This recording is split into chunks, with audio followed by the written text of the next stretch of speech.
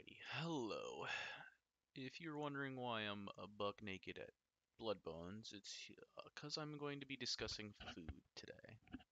So, as you see, Bloodbones are one of the hardest mobs to fight, and I have 1% survivability. I have 191 defense. I'm basically completely naked. None of these have defense stones on them, so um, no keychains equipped, nothing. Um, and as you can see, I can't survive here. But first off, I want to talk to you about how ridiculous HP or health food is. So let's go ahead and equip some sandwiches. Nothing has changed to my stats. I just have some healing food now. Restores 56 HP. Okay, nothing has changed. Um, how about putting some cheese on? 3%. You'll notice that this heals way more HP than I have. That doesn't matter. So you can see the difference between this is only 1% and this still is overhealing me. But the cheese still gave me more survivability than the ham did, just because it's a higher number. So let's go ahead and combine the two. And what do you know? I can suddenly survive 100%. It jumps from almost nothing to 100%. And it always does that. That's a very common thing with survivability. But you'll notice I have 191 defense. I also am running Forsaken, just to prove the point home. Um, it is incredibly easy to survive AFK in this game if you're using HP food. Um, as you can see, 191 defense. You should be able to get 191 defense out of World 1. Maybe slightly into World 2. I guess you have to unlock the FMJ bubble, but 191 defense is not a tall order. I could, equip anything and you can see it just jump. So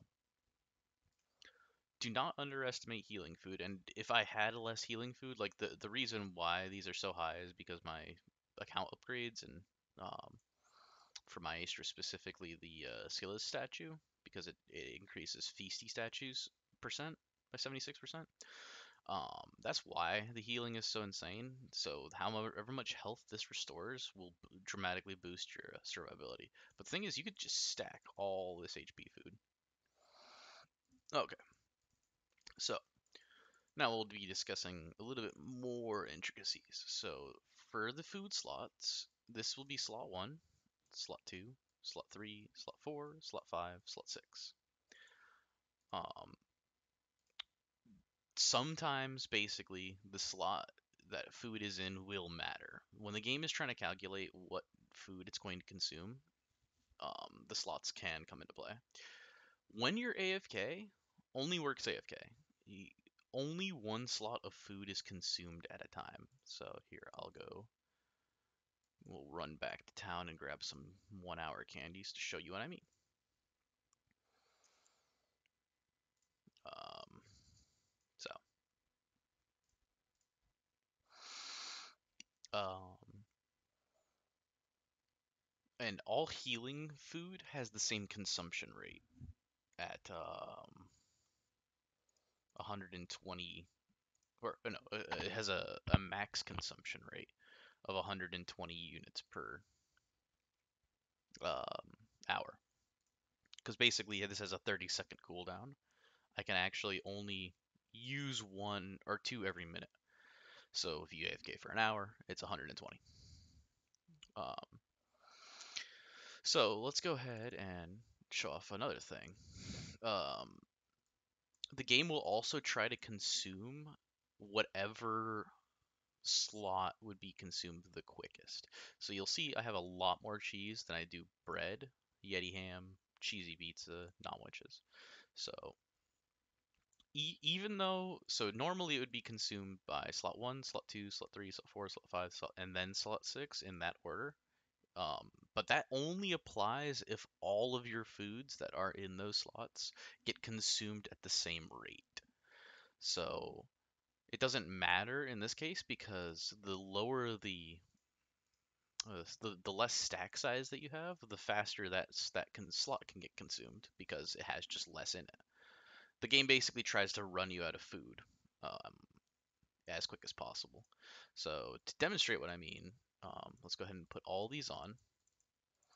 Now you'd think that the cheese would get consumed first because it's in slot 1, but actually it should be the non-witches or pizza. I'm actually not sure which one it'll prioritize here because both of these have a max consumption rate of 120 per hour, but they both restore different HP. So let's go ahead and see. And you'll see I'm at 100% survivability. Woohoo. So it actually consumed the pizza because it was in a higher slot. So it will still consume the pizza now because it has less non-witches, less than non-witches. So even though I put this in a lower slot now, it'll still consume the pizza. Voila. So slot size, there's the slot order does not matter unless all of the things would have an equal consumption rate. But you can see I'm protecting my cheese, my ham, my mountain bread, all that with relatively cheap pizza. So that is what we're going to get into now. So let's go ahead and just equip what we need to survive. I'm actually going to need to go grab some more ham for this demonstration.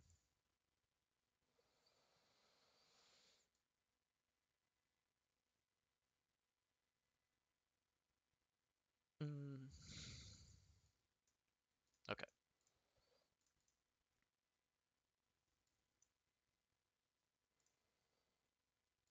I don't need this excess. Go ahead and get rid of that. Okay, so as you can see, stacking food helps you survive. So a common thing you can do is go ahead and stack food till you reach survivability, 100%. And now I have 4 extra food slots. So let's say I can produce a ton of bullets. Well, I can go ahead and protect my food because these bullets will get consumed faster than the food generally. So instead of spending money on food, I can now use these bullets up. And you'll see the bullets got used. So that's neat. But the same also applies, like, let's say I want these small speed pots. So, um, because there are less bullets in this stack size, and these two have the exact same consumption rate, the bullets will be used up before the small speed potions, which is very useful because small speed potions can allow you to speed cap mobs that are generally more difficult. So I'll show you what I mean in a second. Um, Even if these two had the exact same slot size, um, the bullets would be consumed first because they're in slot 1. So let's go ahead and just grab a couple more bullets.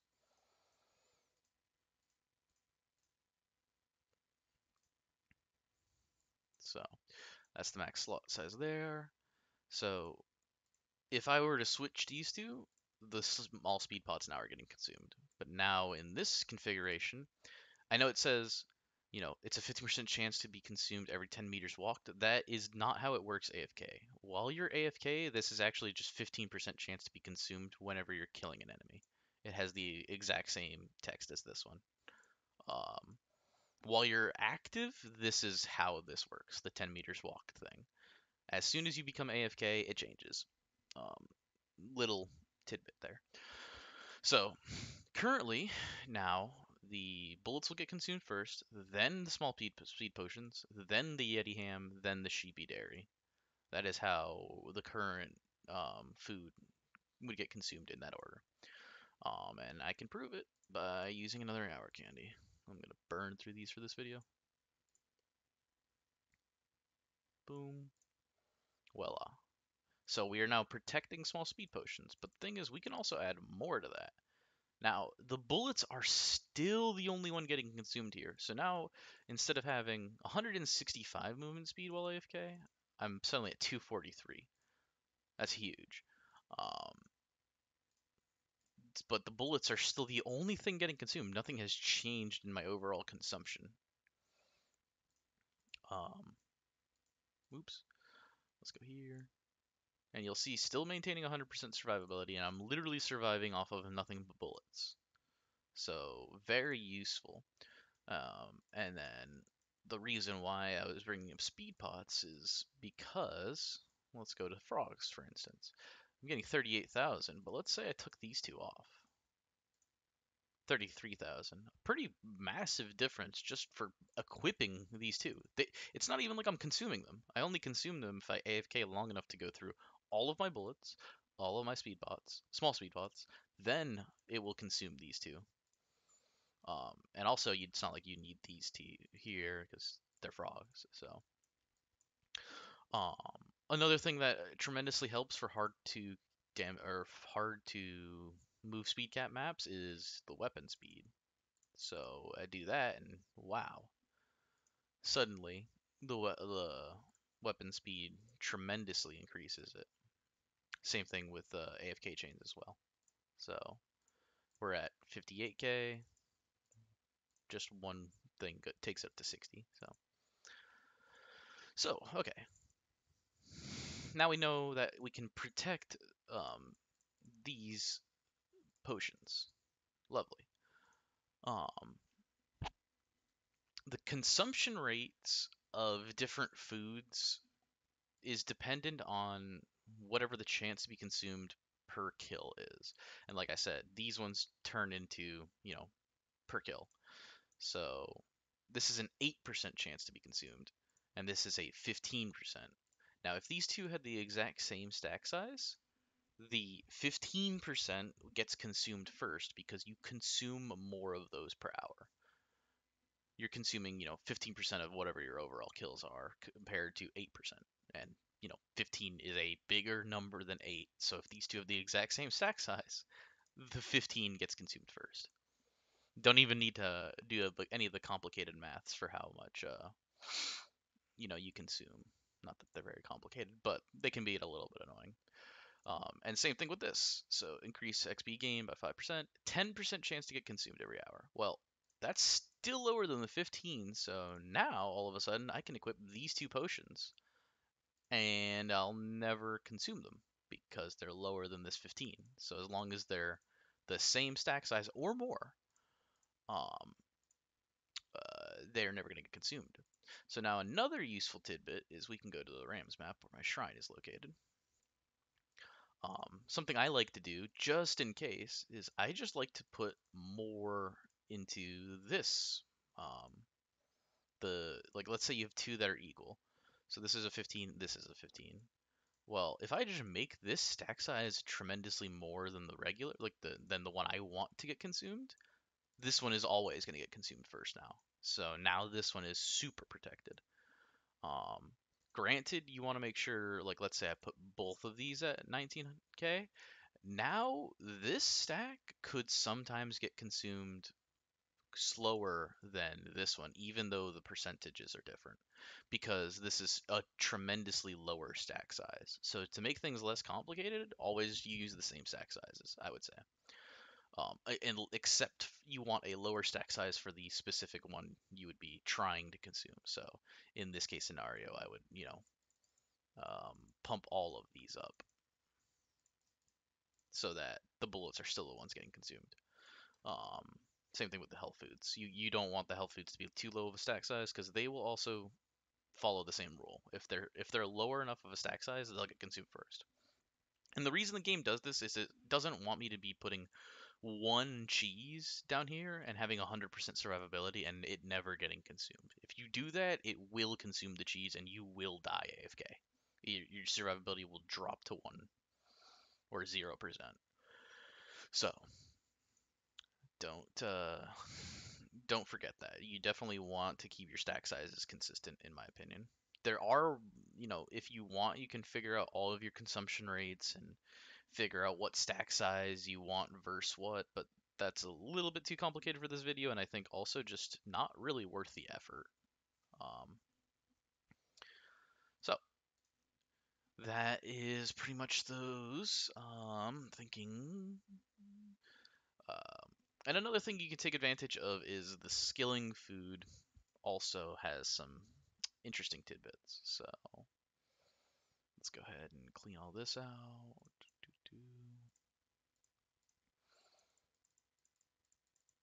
But that's if you want to use boost foods. If you want, you can just equip your whole, palette up with healing foods and be just as fine. Um, it just comes in handy because you want to be speed capping mobs.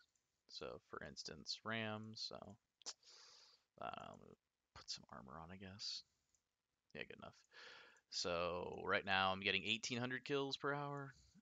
Well, if I equip a speed bot, 1900. They help, especially for mages and warriors. So don't underestimate the use of speed pots. And if you're using speed pots, being able to protect them because they can be kind of a pain in the butt to get is very useful.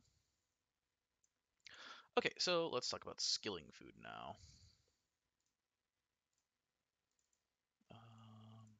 Put that there. If you're wondering why I have all this stuff locked and weird, you know, why am I doing that? It's because that's actually my usual loadout, which I will show at the end of the video. Um, so skilling food now. Let's go ahead and grab these time candies and um, this.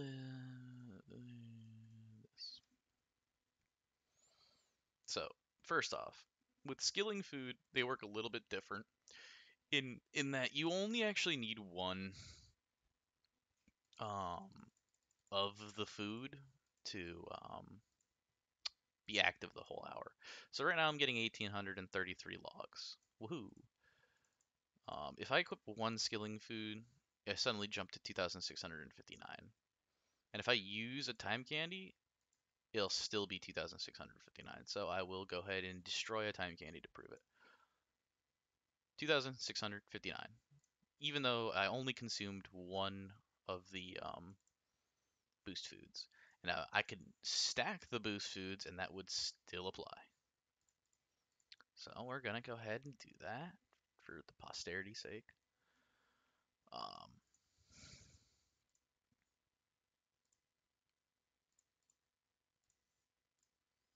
so instead of 2,659, how much are we getting now? 3,873 with both of them, and lo and behold, use a time candy, and you do indeed get the boost food, even the event food, for the entire time. So neat. Um, but we can even take this a step further and take that whole protecting food thing and apply it to boost foods as well. So these are a little bit more complicated. This is a 10% chance to get consumed every swing and a 1% chance to get consumed every swing. Okay, so we need saucy log fries to be no more than a factor of 10 larger than Chognog. Now, I know that sounds a little complicated, but we can make it easy. If I, let's say, have 100 Chognog, I need my log fries to be less than 1,000 stack size. So let's go 999. So if I were to take this number, like my stack size 100, multiply it by 10, because that is the difference between 1 and 10, I get 1,000.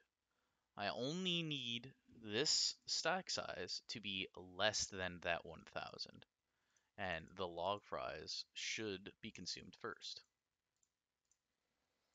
And I'll even put it in a different order.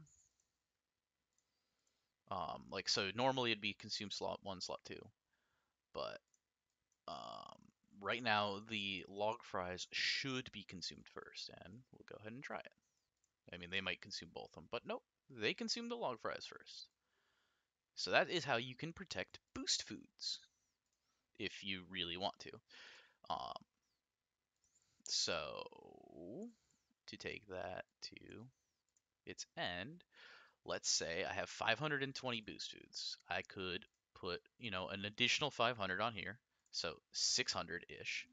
I could put 620, that would be 6,200. But let's just say we used 600. I could have a stack size of up to 5,999 of log fries, and the log fries would still get consumed first. The reason why you do that is so you could AFK longer. You saw how I went from 999 to 840. So that means I could AFK here with this configuration for, an additional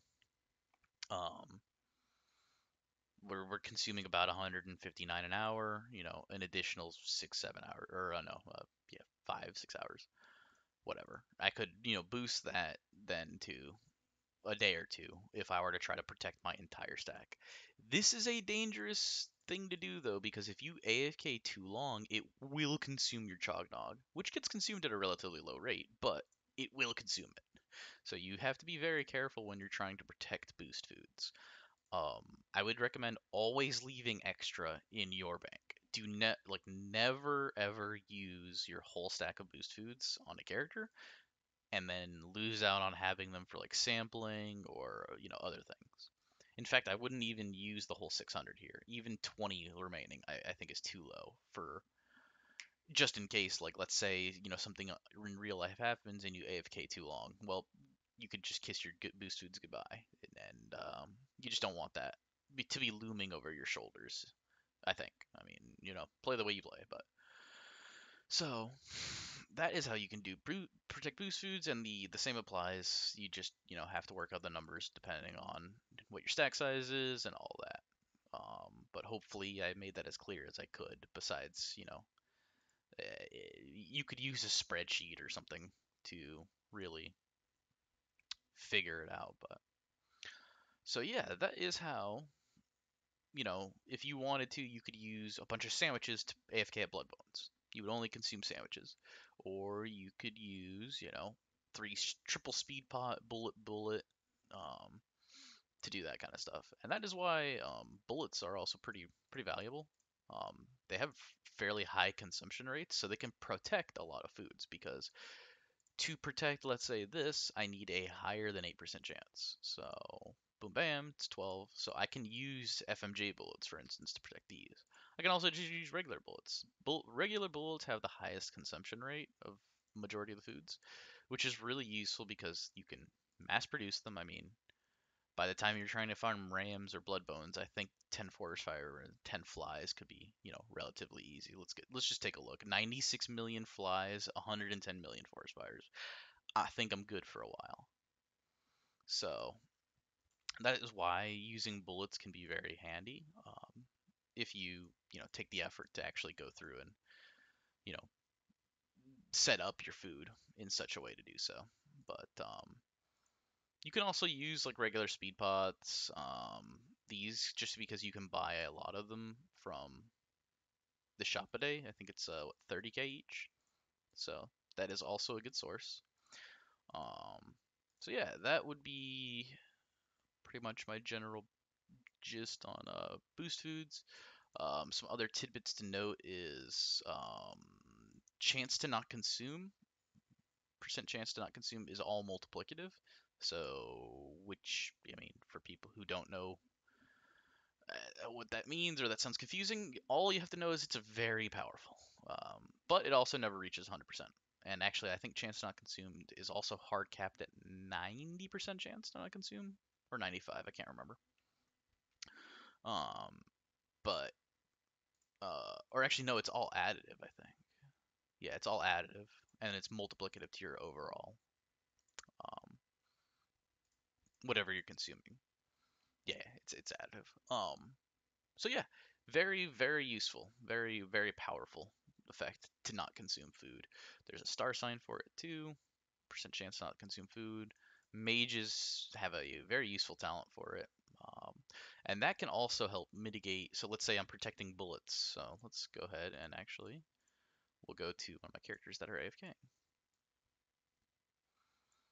You'll see this is my general food layout for death noting. I got a couple speed pots. They actually do help damage a little bit due to the alchemy bubble, but it's mostly for just move speed capping some mobs. Then bullets, I mean, pretty massive damage increase just for a food slot. And as you can see, right now in this configuration, only bullets are getting consumed. And then with the mages, so those characters start out with 14k. Oh, right now my Shibi Dairy is actually being consumed because this mage has a very low defense, um, but yeah, that's how I'm configuring it anyway. This free meal, 42% chance not consume food is huge. It's very, very, very strong. Combined with the void bags, you can AFK for like a week, probably longer. I actually don't know. I could probably AFK on this character for, geez, 20 days or something. Just a massive amount. Um, but yeah, that's why I just equip bullets on all my characters, and it's just very convenient. You only need to. The only annoying part is you just have to make a lot of bullets, but I don't know. I just make like a batch of 200k, and it lasts more than a week. So, yeah, but that's how utilizing boost food to your the greatest effect works. And as I said, I'll go ahead and show what my RAM's setup is. I'll go ahead and grab these. So we'll go ahead and equip my regular armor. And you'll see, I mean, I'm wearing goo shoes, I'm wearing time rings, generally things that don't have defense. Put these on. So annoying how you can't take them out. I guess I could just unlock the slots, but I'm too lazy. Or I don't know, I'm not too lazy. That's not the right word for it. Stubborn.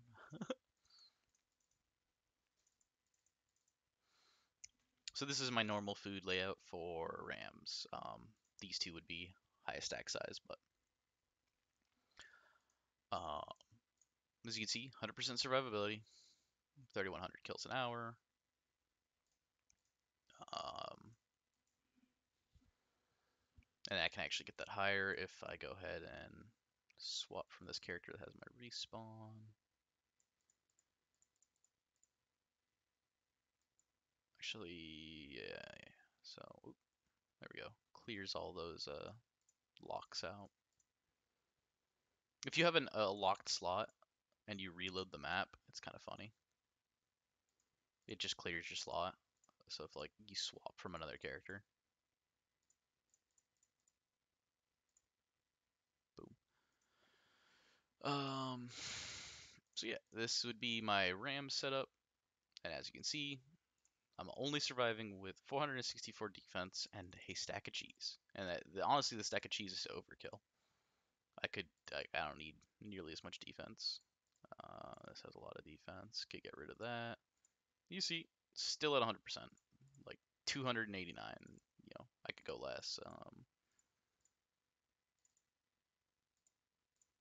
Yep, still 100%. So defense is pretty irrelevant. Food is really overpowered. And that's what you can take away from this video. But as you can see in this current configuration, obviously gold food cannot get consumed. So my average speed pots would get consumed first, then decent, then small XP, then average XP, then Shibidari. In this order, and lo and behold, voila, we have a little bit less.